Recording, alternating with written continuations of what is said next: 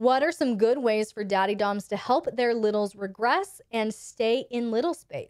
Don't engage or ask your little to engage beyond the regressed state.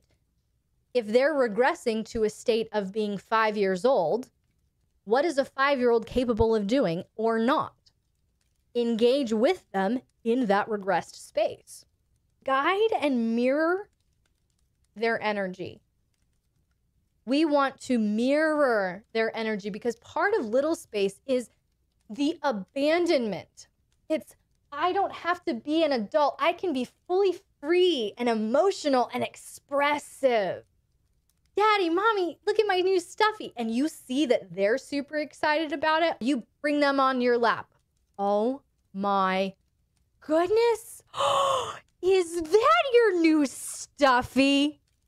Oh my goodness. It is so much cuter than I thought. Okay, what is his name? Have we named him yet? And then maybe get the stuffy and like give hugs and kisses to the stuffy. Like mirror their energy when they're in that space. There are times to mirror, then there are times to guide.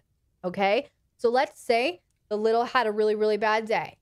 And so if they're fussy and they're kind of like on the border where they're like, kind of pouty and kind of little, but jumping back up into that adult space because they're still stressed and they're still anxious, that's a time for you to guide. Come here, baby, come on. I know you're fussy. I understand. Come here. Come on. And you hold them by the hand, lead them by their hand, and you go get the stuffy, or you go get a game, or you go plop them down on the couch and put on a Disney movie. Be like, I know, come here. We're going to watch a movie. I want you to come over here. Come here. I'm not going to ask you again. Oh, there. Good girl. Come on. That makes sense? We're guiding their energy. But once they're in the energy that either they really, really enjoy or you really, really enjoy or both, then foster it, mirror it back to them. So create a routine is what I was saying. You know, if you have a little, they're little, right? Like they're wanting the care, they're wanting the nurturing. And a lot of it is they're also wanting like to be held in that space consistently. Like, hey, help me with my schedule, help me with my time, etc. So I would say absolutely create a routine. 6 skills that I think are very helpful. Number 1, presence. Noticing shit. Noticing things.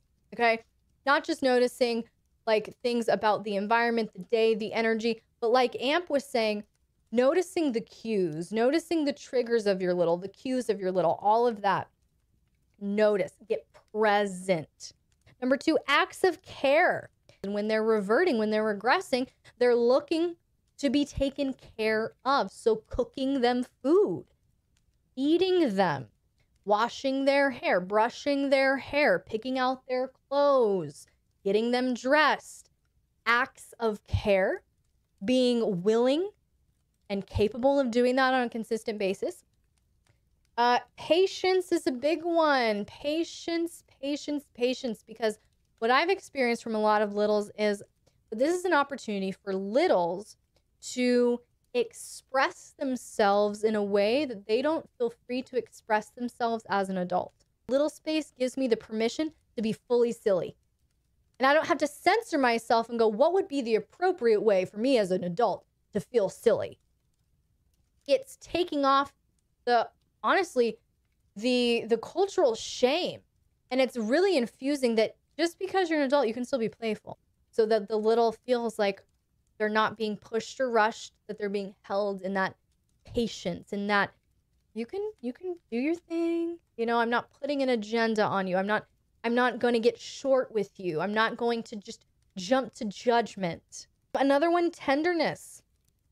Tenderness, like literally physically tender, forehead kisses, cheeks, you know, strokes, hair pats and head pats and running your hands through their hair, nurturing acts, calling them over, pulling them on your lap, holding them close to your chest, rocking them in your arms, nurturing acts of tenderness.